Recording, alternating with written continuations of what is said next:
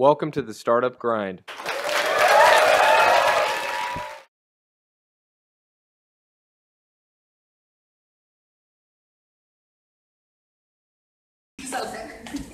So, Safi, English. Alright. Okay. So thank you very much for having me. You sure you can see me from there? I can't see everyone because of the phone. You can approach it. No places here if you want to join. Yeah, thanks for having me here. It's a pleasure. This is probably home. I come here very often. Thank you very much, Laila. Thank you very much for coming. Thank you so much. I'm very blessed to be here. Yes, it's mine. First, I want to thank you because you helped us to have the space here to have our interview today. Thank you so much for helping in every way you can help. So, if you want to start, let's go to the beginning. Can you talk to us about your when you were a kid and how you lived here in Medina? How have you learned about craft? About craft when you were a kid or when you grew up? When did you learn it first time? Okay, so I have 4 brothers, and the tradition is your father should pass down the craft to his sons. So he tried it with 4 of them. 2 of them became professional craftsmen, but it didn't work at the end with the 4 of them. And I was the only one who was not trained when I was a child, for several reasons. The main reason was because in 1997, Morocco signed a convention with UNICEF calling apprenticeship in kids child labor. So it was very illegal for even parents to teach their kids back in the 90s. The other reason is because my father felt helpless when he trained my brothers and didn't do it professionally. So he just thought I shouldn't do it and I should do something else. So I did school and everything. But I would go always to my father's studio, and I would remember kids learning the craft, and I would remember my uncles and cousins working in the same trade. We had a family business that was established in 1968. And it used to produce what we call in Darija al-Mhouj. Al-Mhouj is a collection of about 13 items made of brass and silver, simply for Moroccans to make tea. It includes darat, swani, and marash, and biqama, and it's whole list just to make tea. When the tea ceremony was a very strong culture. Nowadays, because of the gas bottle and new, small kitchens, you can't fit many of those items from the house. Hence, I did my formal education in Morocco, and I did my master's on Moroccan culture. At the same time, I did study social entrepreneurship, and I was active in both fields. And one day, which is about 7 years ago, I decided to learn the craft from my father. I did my master's research on the history of crafts, and I just realized that we don't have the current generation that in the crafts because the knowledge transfer is being cut because of legal and political conventions. And so having in mind social entrepreneurship, I thought I could start a small business that could keep the knowledge transfer happening. And I thought of craft drafts, and craft draft translates to Darija as Sna'arga. So you just, in the past, the apprenticeship process would take about 10 years. Nobody has 10 years, 10 free years, so I just thought if I can offer something in 4 hours, people would be interested to do it. And it took me about, a couple of years to find out the method. But I'll elaborate on that more. I don't know what's the other question. No worries. But can you tell us why craft? Why are you interested in the craft, and what is the opportunity that you see in the markets? Because now everybody say we have many problems, it's not working anymore, we have Chinese who are coming here. Make sure I pass it to my kids. And then number 2 is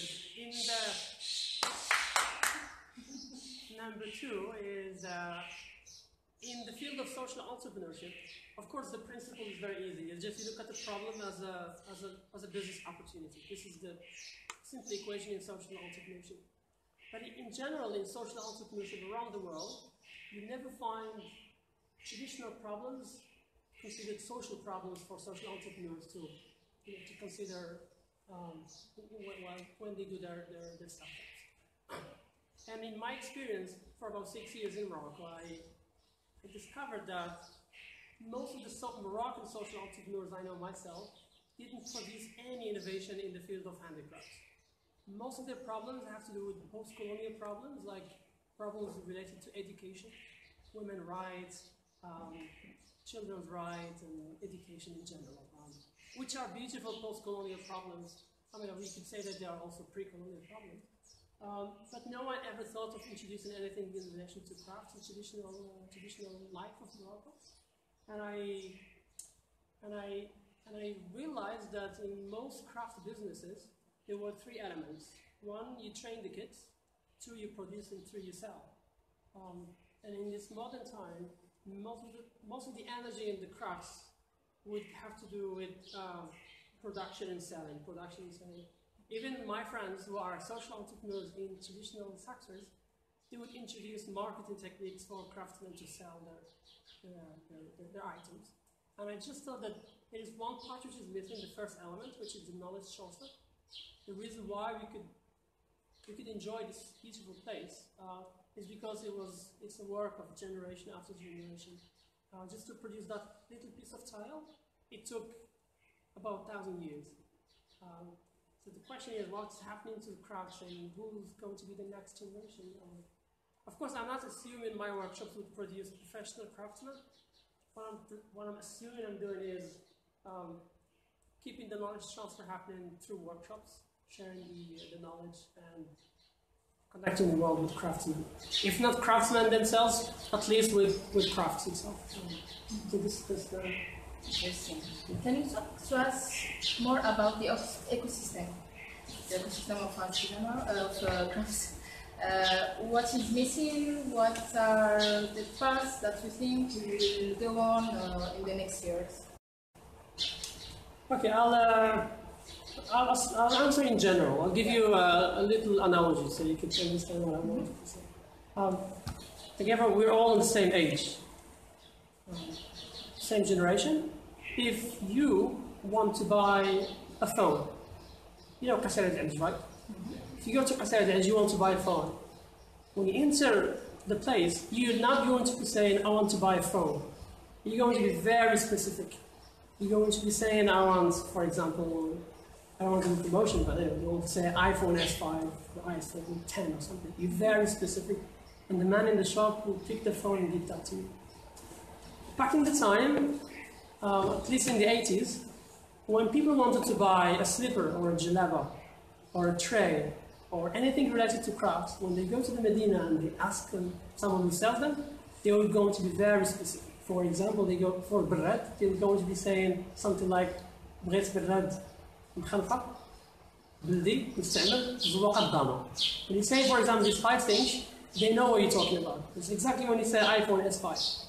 You're not going to step in the place and say, I want a phone. It's too vague. It's the same for crafts. The first problem I would say is, my generation, we're so disconnected with the crafts. And I'm 100% sure when you want to buy a slipper, you say slipper. When you want to buy blagha, you just go and say, I want to buy blagha. But it's a whole list of varieties in the blagha itself.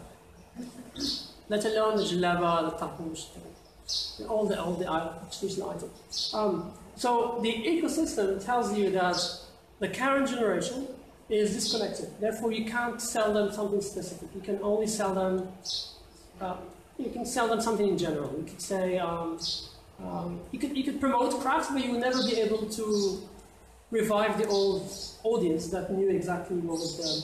So when I do my workshops and lectures, what I'm trying to say is just introduce a little bit of those terms. So if you happen to buy something in the Medina, you'll be able to use the right terms, not something too vague.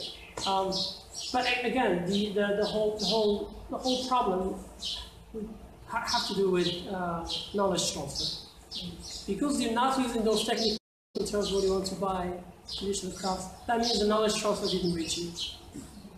So there are two types of knowledge. You could say knowledge to the general public and knowledge to the specific audience, which are the apprentices. So we're not producing people your age who can produce, and we're not producing people your age who could buy them.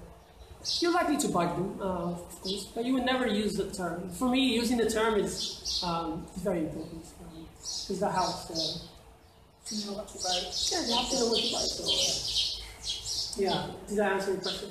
Yes, partly, but I would like to, if you can tell with us more about the craft. Last time where we were talking, when we met last time, you talked to me about the problem with the tools. Now we have some, how we can call it, skills or crafts that are still going, but what is before them, the tools, they are dying. Like, I don't remember exactly the name, but sparring is something that now we are using somewhere. Right? Can you talk to us more about this? What are the crafts that we are using? Okay, let me say two things. One, what is how are crafts organized in the Medina? And two, what's the hierarchy of craftsmen? So we have what we call in Arabic, or in the region, al-Hamta. Hamza is the guild house of the craftsman, and it begins with an apprentice, to a craftsman, to a master, to head of the guild, lamin, to the provost, muhtasib, or muhsib. When you start at 5, when you're 5 years old or 9 years old, you start as an apprentice, and it takes you about 8 to 10 years to learn have to finish just one item, of course, among other items. So this is number one. The Hamza is the most important thing. Without this organization, we won't be able to organize craftsmen, and we still have the Hamza active to nowadays. Every craft will have its own guild, and all guilds will have one provost who controls them. And of course, every guild will have its own head of guild. The craftsmen are organized in this way. You can think of it this way. It's a chain of people helping each other. We're having tool makers, and we're having finishers, and we're having people who do the actual job. For example, this is an actual item. It's half finished. For me to be able to do this, I need someone to make me these. So tool makers make tools for me to be able to make this. Tool makers themselves have someone behind them, or also tool makers who make tools for them to make tools, for me to be able to finish the product. So to make a compass, I need a blacksmith. And the blacksmith, to make a compass, he needs pillows, like a rabuz, to put fire on. So he doesn't know how to make it here, so he needs someone else to make it here for him. And he forges iron into this. And I will never be able to make this because I'm no blacksmith. So without the blacksmith, I won't be able to make this. So it's a whole chain. When I finish my work, I give it to someone who's called muqaf, who raises the edges of the tray. You've seen senior raise, right? Someone who uses a wooden mallet, just to do that. So I remember I met some of the craftsmen. For example, I met a bookbinder, someone who would make books like these. And I asked him, why aren't you binding books anymore? And he told me, my tool makers passed away. And then I realized that when tool makers pass away, you won't be able to make anything. And if you happen to be in a position where you could preserve crafts, I would say dedicate some large amount of money for tool makers, because without tool makers, nothing would happen. You enjoy zilij, right? But there's a blacksmith who makes the mulkash, the little chisel, to make it. If that passes away, we won't be able to make zilij anymore. It's a whole chain. It's very interwoven. Everyone is. Please join us. There are seats here.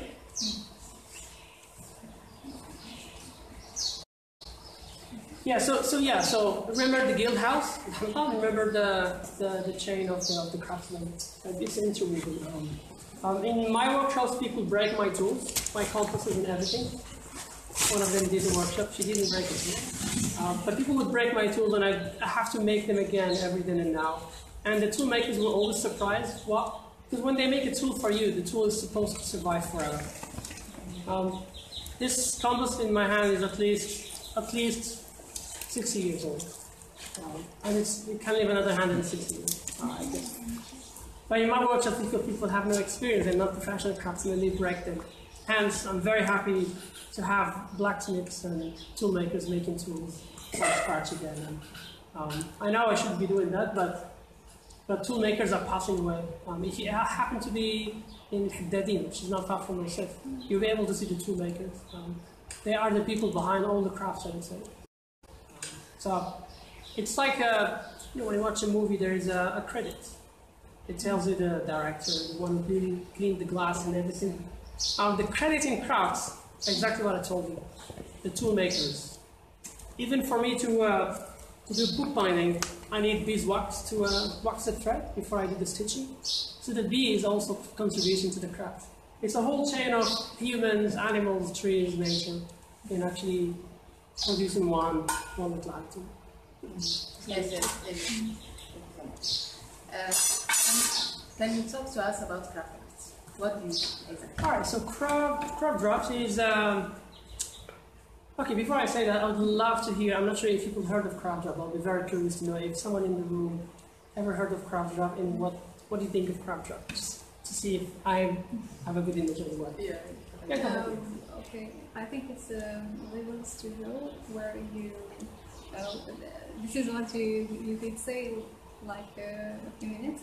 It's about learning how to make some crafts. Right here. And it's you to help people to do it. And I think you have usually it's non-Moroccan people because they don't know very well your studio. I think this is what I see where I saw the pictures in your Facebook page. Oh, sorry. Thank you. She's social entrepreneur. Yes. By the way. Yeah. Yeah. Anyone else? I'm just curious to know what people know about craft draft. I mean, I'm not seeing craft draft as Google, but just that would help me understand if I have reached some people in fascinated. All right. So yeah. Go. It's almost the same idea as she says. What I perceive is that you mostly work with tourists, and the idea that I have is that you help them create a product and take them home with them instead of just buying something ready. In this way, it's more precious to them because they made it themselves. Thank you for that. Thank you. Yeah. You go ahead and all right. So. The craft draft motto is everyone is an artisan, because I believe everyone is an artisan, everyone makes their hand. The moment you learn how to write, that's a craft, because calligraphy is a craft. Except that your writing is not as sophisticated as a calligrapher's writing. But still you're doing a craft, you use your hands. But craft draft is a multidisciplinary art studio, and that offers traditional arts and crafts, mostly visual arts and crafts workshop, to all age groups, to everyone, everywhere. So I'm not promoting it to tourists, I'm not promoting it to Moroccans, I'm promoting it to anybody who is interested in making something from scratch. And I can tell you why I have more tourists and why I'm not having many tourists. I brought here some of the things I teach, just to show you. Everything I do is related to these two tools. We call them Darija Dabd and Mustaq. The Dabd comes from Dabt, the one that perfects things. In the past, kids, while they were learning the trade, before they're allowed to apply any visual art to any item, be it zillige, wood, plaster, brass, leather, anything, they need to master these two tools. Without them, you won't be able to do anything. Unfortunately, in modern craft education, we're not teaching them these things. But in my workshops, I'm very strict and very traditional, very culturalist. I focus on the continuity. Everyone who does a workshop with me would need to use these two tools to achieve something. I teach brass etching, basically, I teach you how to draw the pattern using the compass and the ruler, and I have tools. I have about 1,300 of tools, those little stamps, and almost every stamp has its own name, and all the names are very interesting and funny, including Shisha, Adam Zitun, Karakora, and lots of things. So hopefully I'll be preparing a little glossary one day for all these beautiful names. Yeah, so that's number one. So in between 3 hours to 4 hours, you can make something like this yourself. You in here, and I've done this workshop with about 2,000 people so far, and I've seen that it's impossible. It's possible that people can make this. So this is one. I teach book binding, this type of binding, with Zwak on leather in Boston. Later on, you're welcome to come and touch and see them. And I do other types of binding with cord stitching in here. So I don't teach these. My workshops are usually about these things because they're quite fast. These ones include glue, so it takes about 3 days to 1 week to make one book. But in my workshops, you can make these in 3 hours. Make your own book and write it yourself. I teach an old craft that passed away, making garret, as simple as that. Making paper from scratch. So this is handmade paper. I have an apprentice. He's a French boy, but he's very Moroccan. He speaks Darija and he lives in Morocco. And he is my official apprentice, so I teach him all these things, including paper making. He's just so crazy about it, so I'm happy having a place. I teach leather embossing. Just the little we did on the cover of the book. I do it. You could do it on a massive piece of leather. I usually do this with students of art, mostly. I do marble paper. Have you ever seen marble paper? Yeah. With water? Yeah, marble paper is usually used in covers here and in hand paper. Just here. You put paint in water? Yeah, I put paint on water and then it's actually a very complicated process, but it's very enjoyable. I have to brush the paper with alum water, and I have to use carrageen, which is a liquid from seaweed, tahal. Turn it into powder and I just heat it up in water and then I just use it. And I put paint drops on the water, and then the carrageen helps the paint float, never mix. And I just take a piece of paper and I just put it on the surface of the water and I raise it, and it gets like this. It's an old trade that doesn't exist anymore.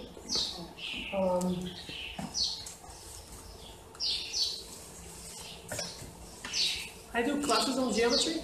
That's what we'll be doing today. I'll show you how to construct a pattern today.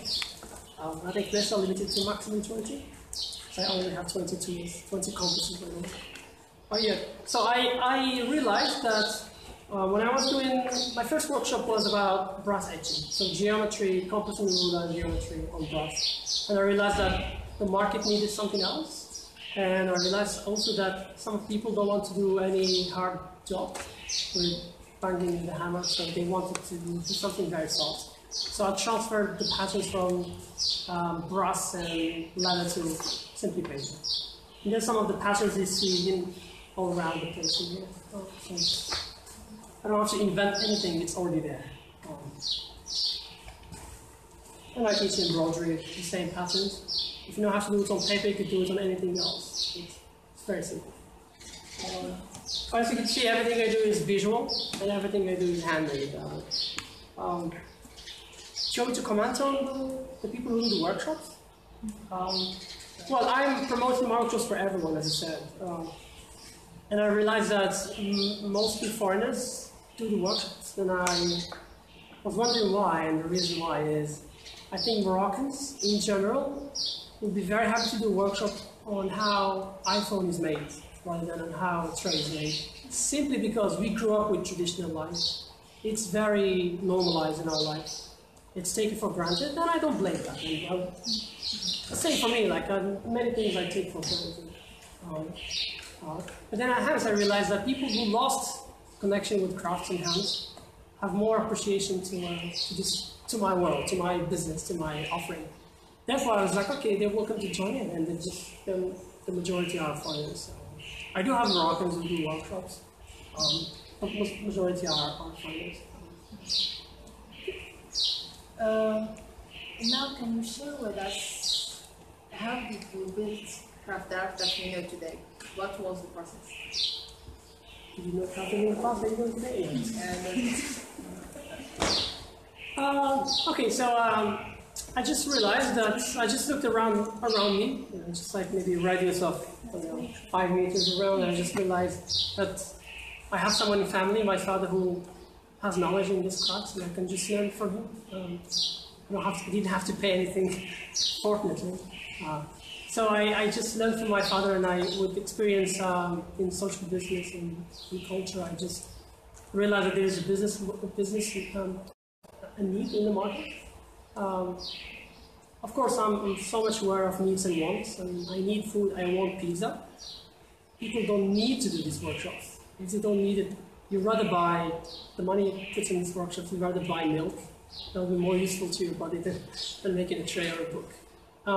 But people have cultural needs, and that's my market. So when I started, I learned from my dad, and I needed a studio, and I just took his own studio since he was 17.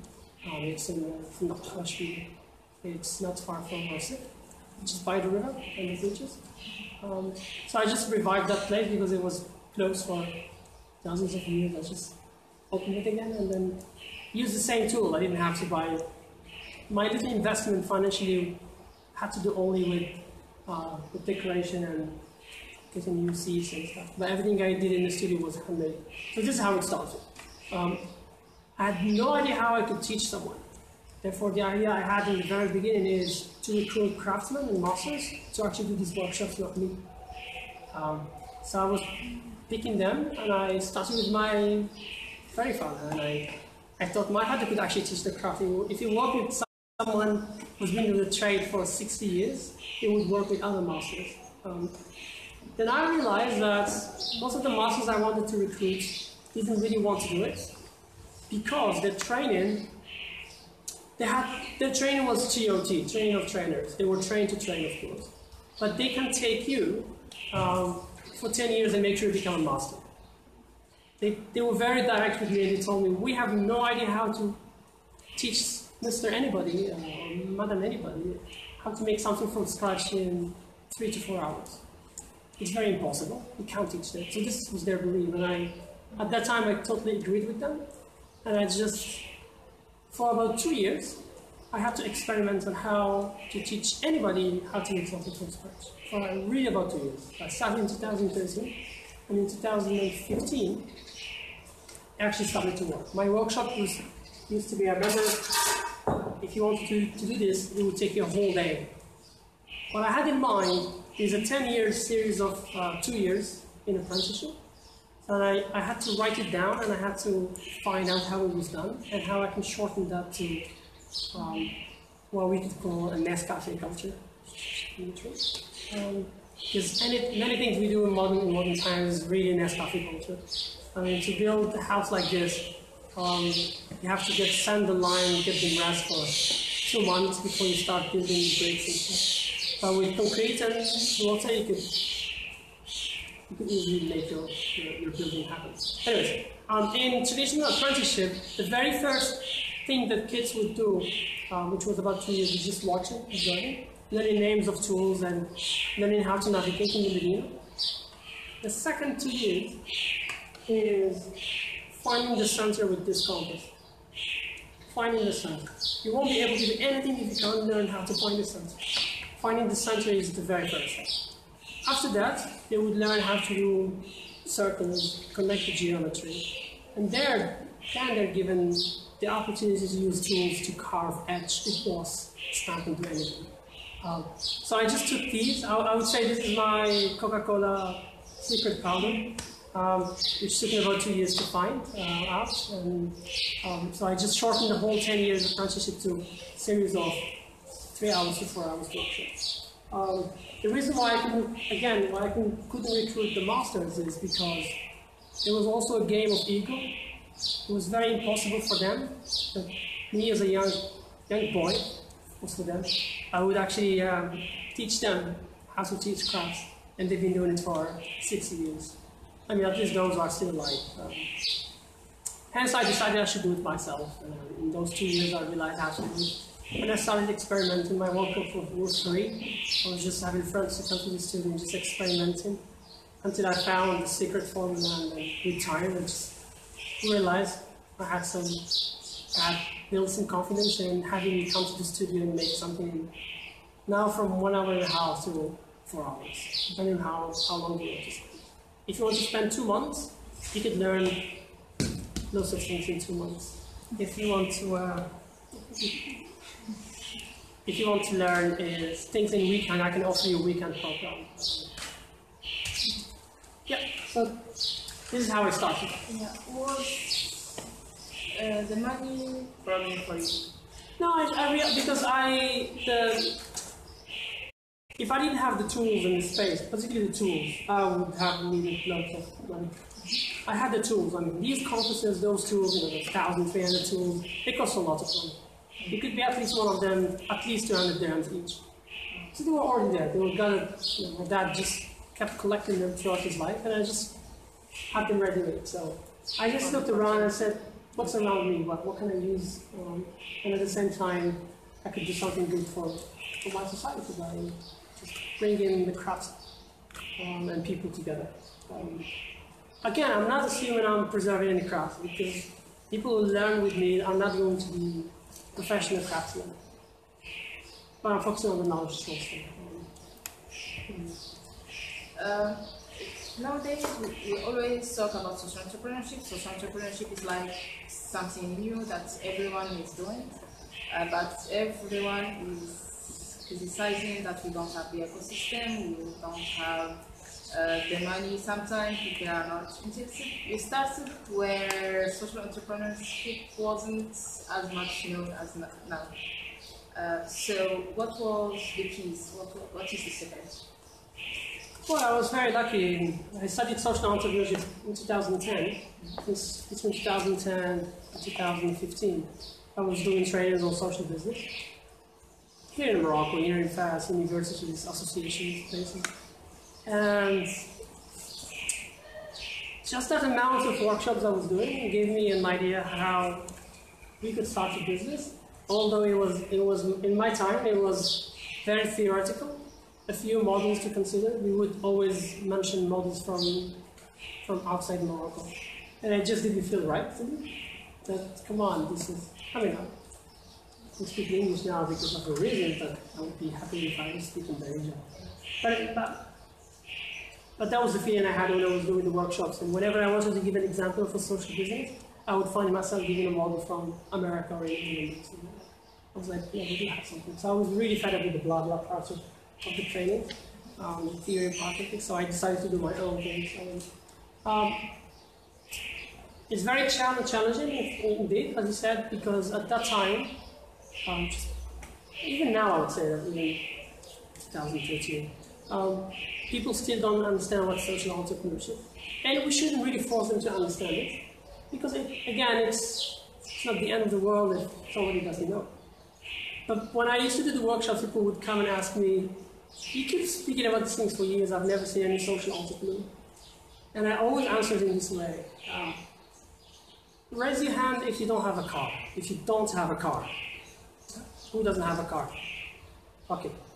Raise your hand if you know what car insurance is.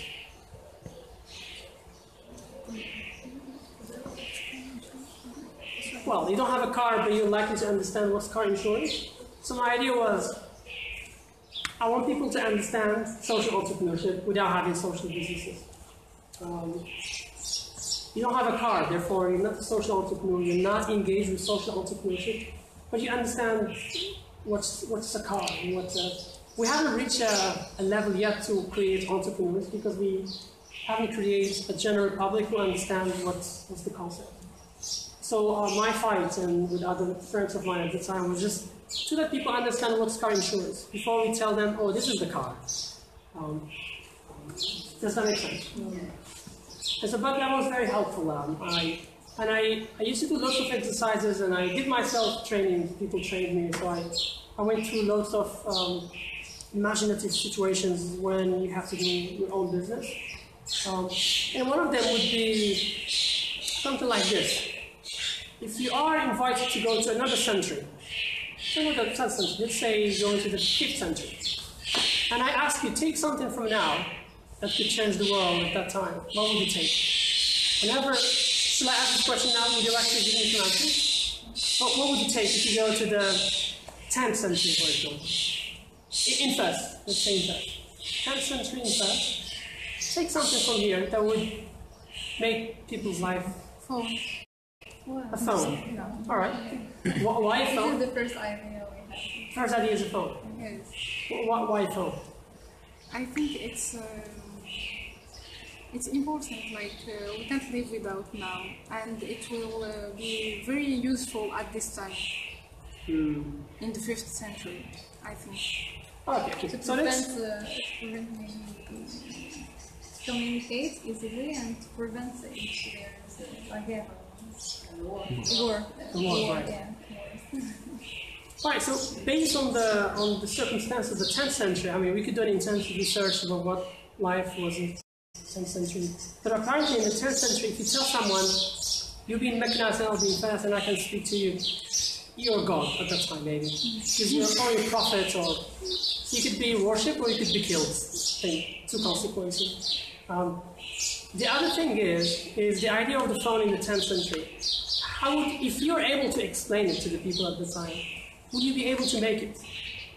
No. Because to invent a phone at the time, I mean, the reason why phone was invented is because there are lots of things, the layer upon layer of inventions, so people could invent a phone. So you would have to invent plastic, you would have to invent rubber, you would have to invent satellite, you would have to send an entire satellite to the cosmos for someone to actually do and you don't want to do that as a businessman and a businesswoman in the 10th century. You don't want to do that. It's a big capital.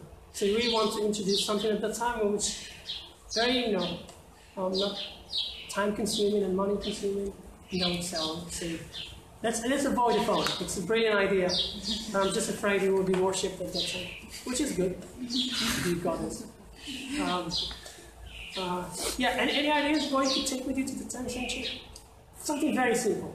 So you can make it. What was that? A pen. Oh yes. Pen is very... Would you know how to make a pen yourself? If it has this little tiny black chalk in the middle, and it's surrounded by wood. It's a very tough engineering process. But it's doable. It's doable. You could take also a concept. It doesn't really have to be an item. It could be a concept, like how to cross the road, the traffic lights. It could be something like that, an idea. But in the workshops throughout the years, we realized that one of the best business products you could produce back in the time could be something like nail clippers. That would save life at that time because people died because of that. As simple as that. Regardless, you don't want to take a phone, you just want to take that. Because people lost toes just because they couldn't. Many things, how to shave, many things like people died because of details that we enjoy nowadays. And the whole thing is, there are many things that we enjoy every day that we have no idea how they're made. We have no idea if we run out of them, how we will survive without them, including lights. So in general, I was putting myself in this situation, like, this is 21st century, that was 2013. How can I introduce something to the crowd? That's very simple. I don't have to invent anything from scratch. Something that's already there. And I just realized, oh, knowledge transfer.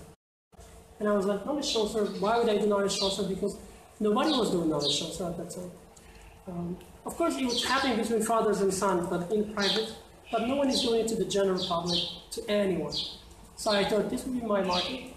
And with time, I realized the reason why I have foreigners coming is generally in tourism, when the average night that people would spend in Fez would be 2 nights. They would book a guide, do a tour, buy a carpet for 6,000 dirhams, tiny carpet, flying carpet, and then go home. They would never do anything interesting. Then I realized that tourists would come in because they would be able to make something from scratch. And I framed all my prices around what you're likely to buy as an average middle-class tourist. For example, average tourist would spend about between 200 dirhams to 500 dirhams buying something. And so my prices are around that. The only thing that you offer me is time. Because you could buy this book in 5 seconds. Just hand money, take your book and you leave. But if you sit down with the same amount of money you could spend on this, you can sit down and give me 3 hours of your entire life. You make it yourself. And you leave with something you made yourself. So your relationship with the item would be quite different. And for me, I would have succeeded in making some little steps in knowledge transfer. Yeah, so, yeah, that makes sense. My last question, but after they will have their questions, what are your future plans? Well, in the past, I had future plans, and now I have other future plans. Yeah. I mean, when I started the business, the future plans was to have crowd draft mechanisms, crowd draft shipstone, crowd draft market, crowd draft, just focus on the local craft and do the same business model. And because I could recruit the masters, I can't split myself in different places. So my decision was just to have it as a small studio, and I'm happy to do it forever. Next steps is actually it's the same idea. I don't really have any specific things. It's the same idea. I just want to be as simple as possible because for me, I could measure the impact of what I'm doing. The moment when I decided to become very small and tiny, and just even my legal structure, it's entrepreneur, doesn't allow me to recruit anyone. Yeah. So it's encouraging me to stay small for the moment, and I'm very able to measure my impact with people. So about the 2,000 people I did the workshop with, I know there are 2,000 trays somewhere or 2,000 books, and I'm kind of able to control the quality of the workshop. I'm just afraid if I recruit someone to teach those workshops, the quality might go very, very bad. Or maybe my answer is I don't know what I'll be doing in the future. Okay. But I'm planning to stay in Fez and do a workshop in the same funduk. So hopefully when I be 70 years old, I'll still be doing the workshops. Inshallah. Thank you. Yep. Any questions? Any questions? In any language you want. Should we keep an eye on the watch because we still have to do workshop? Yeah, no worries. 6. All right. So we need to start maybe the workshop in about maximum 20 minutes. 10-15 minutes. Okay.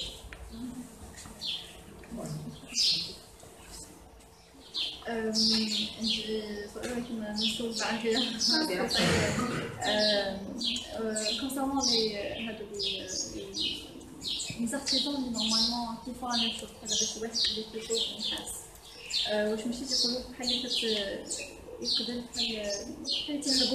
بحال يهربوا بالصناعه الناس باش يتعلموا الصناعه هذا يجيو يقول لك فهمتي كيفاش تعطي الحرفه للناس الاخرين وياخذوها ويسموا ما يعجبهمش الحال يكون زعما جينيرالمون لي زارتيزون كيبغيو يخليو الصناعه ديالهم لعندهم فهمتي ما يعطيوهاش جو بونس سي سا باسكو خدمنا مع دي زونتربرونور دي زارتيزون في لاسوسياسيون ديالنا ما يبغوش يبارطاجيو ils ne veulent pas partager c'est le problème c'est le partage ديال la connaissance ou le partage ديال هذيك الصنعه ديالهم كاين عرفتي كتقول وقعت لي هذه المشكله في 2013 الناس الصناعيه قالوا لي هذا الاثر ديال الحرفه ما خاصوش يتصاوب ولكن هذه الفكره فوقاش تكون اللي تيكون مثلا غادي نعلمك وغتولي منافس نتاعي في السوق تما داك السر غيولي مشكله بالنسبه لي حتى الا وصلت له الا بغيت تحاربني به ولكن اش شرحت له باللي انا هاد الناس اللي كيتعلموا عندي بقات يوليو صناعيين دي بارتيكولي تيمشيو بحالهم ما عندوش مشكل ولكن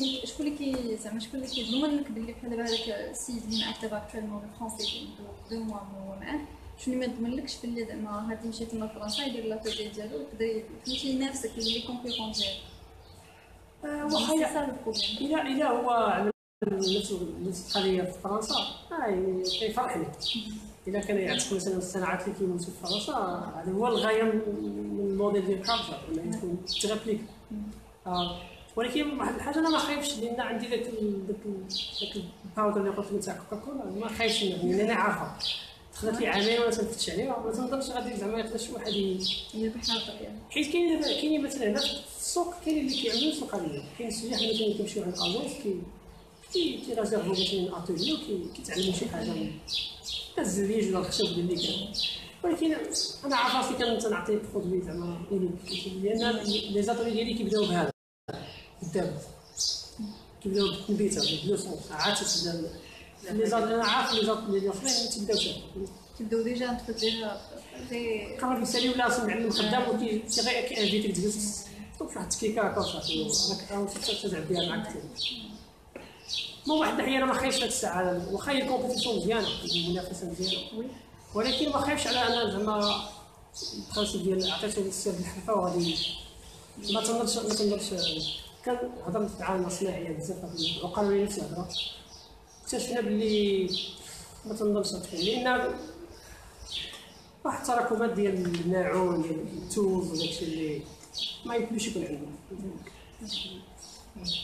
واللي نقل الموديل لا يسخر وانا كانت عندي واحد المتعلمه كنت تقرا عندي في استراليا دابا كدير تقريبا نفس كراود شافت في استراليا ولكن خدات الاذن ديالي قلت لها على بالي بعيد كتحاول عشان تحيد الحرف اللي كانوا في استراليا تري بيان سي فريمون لو لوكال راه كاين اللي كتدير داكشي ديالهم واخا كنكون تقرا نفس الشكل هكا ولكن عندها الماعون ديالها ليميتي قديم ماشي بحال اللي عندنا هنايا كنت وانا عندي الناس كيصوبوا الماعون هنايا في فاس يعني وقفت على شي حاجه كنجيبهم تما في استراليا فاش تبغي تخفي على هذا كتجي كتفتح الطياره 20 درهم باش كتاخذ هذا ب 150 درهم كتجي عندي كتجمع الماعون كتمشي لكن المهم ولكن تنظرش المشكله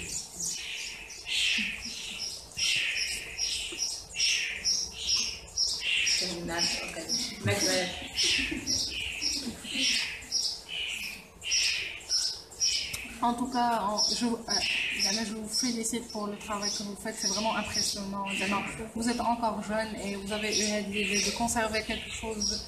C'est même le ديال Fez et en faire tout ça, de l'entrepreneuriat, les NES avec tous leurs études, le background ديالهم داكشي زعما ما لقاو حتى اون ايدي يبداوها ولا كيبداو شي حاجه ils laissent tomber زعما déjà de travailler 2 ans ou 4 ans sur la même idée et ne pas laisser tomber sachant que vous êtes encore jeune ou داكشي زعما c'est impressionnant, je vous félicite.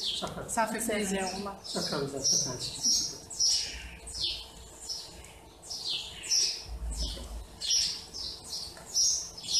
ما كديرش طريق étudiant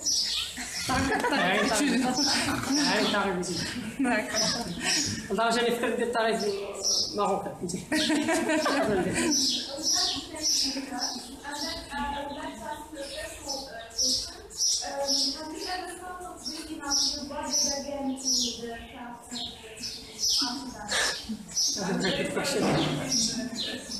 in fact, one of my brothers wanted to work with me, but then he had to leave the country. He traveled. He could ask me if I could convince them with what I'm doing, more or less. Because to have them come and do it, I think what I'm doing, anyone can do it. But I just the experience I had would make it different, and their experience would make it different. But my answer could be I could convince my father to do it again, because it was a time when he actually stopped doing it. Because of the general idea that crafts are dying, and so I would love my brothers to do it, but I don't think they're interested now. They did it for years, but I don't think they're interested because they have another career now, which is very uncrafty. But sorry, I forgive them.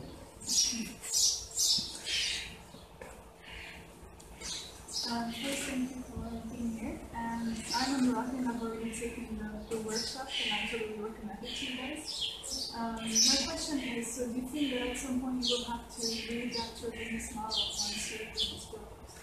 Is that not really far about? Do you think you will have to readapt your business model to a larger structure once the business grows? Yes. Well, I would say it's already growing, and sometimes my structure cannot really satisfy the demand. Especially sometimes if we say tourists in Christmas time, I will be working from 8 a.m. to 8 p.m. Workshops, groups. I get so tired. If I had someone, I would do. Yes, if I have to grow, I would have. First thing I have to do, I have to train people to who could train, because my way of training is very different, and you've done it, so you know how it happens. But part of the workshop is also the discussion and the history and stories of crafts and masters and apprentices. So if I am ever enlarging my structure, I have to find the right person first. Because the organizational structure is very normal. I mean, it's very easy to enlarge. But the human resource, that would be my difficulty, I guess. But again, to answer your question, yes.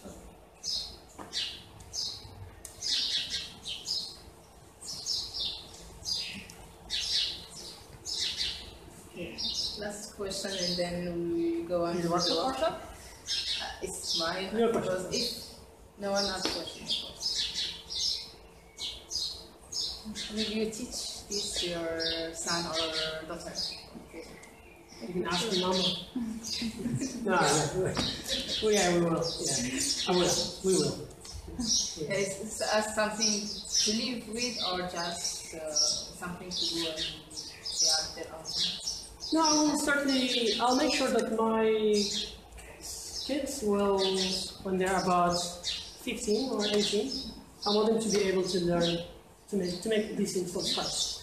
By the time they're 18, they need to be able to make things. And then it's really up to them if they want to do it. Yeah, they're welcome to do it. But I feel I have a duty to pass it to my very kids, and then. I think also it's about the ideology as much as it is about the actual thing. But for us anyway, education in the crafts is about how you can connect your mind to your hands and to your soul. It's not like education in schools these days is just about the mind. Yeah. It's training the mind, and it's training how you can use your intellect, but your intellect doesn't act on its own. So when you learn crafts, you learn how to connect your hand to your heart, to your head. And for us, I think that's what we would want our kids to learn. And regardless of what they do for a career, it's about connecting. Because it's helpful for you to understand yourself, understand the society, and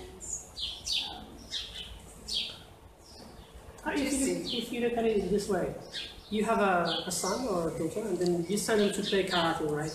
By the time they're 18, they're so great at kicking and punching. It's the same idea. And it's actually the same idea that was happening in traditional Morocco. You send your kids to your craft studio every summer, every school break, everything. It was very normal. And that's actually that was the beginning of the entrepreneurial spirit. I remember when I was a child, I would sell, sweets and biscuits when I was in the neighborhood. And many people did that with their kids. Maybe some of you sold bakok or something like that when you were kids. Or asaida or something like that. Yeah. But that's the beauty of Morocco is we were teaching kids, giving them the entrepreneurial spirit at an early age, which you won't get that anymore. Yeah, we don't get that from school, but we get it from family. But yes, we are showing kids. Hamza, thank you so much. Hamza, the founder and the craftsman of crafts and drafts. Thank you so much again. Thank you very much.